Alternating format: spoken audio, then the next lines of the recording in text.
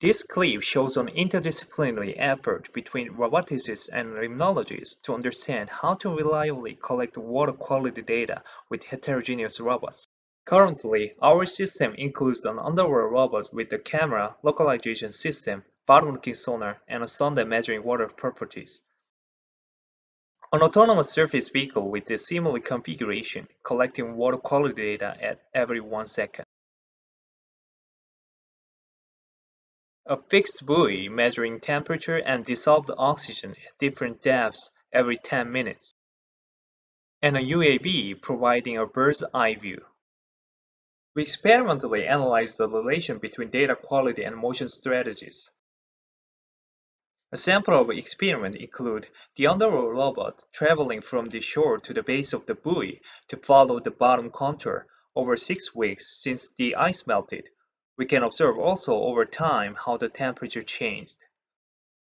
We control the robot at different velocities following the anchor line of the buoy and stopping the robot at each sensor with different timing to observe the response time.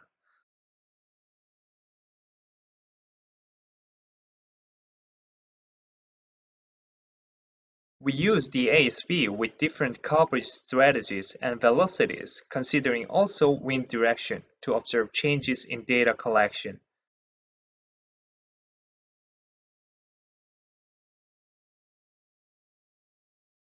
Some of the current main experimental insights are the underwater robot needs to be aware of not disturbing the surrounding, as sediment steered will result in incorrect or misleading water quality readings. Each probe of the sonde has different response time. For example, temperature has around 20 to 30 seconds. Our current work expands this preliminary analysis, looking at more scenarios, including UAV and intercommunication, towards the foundations for more informed coverage and exploration.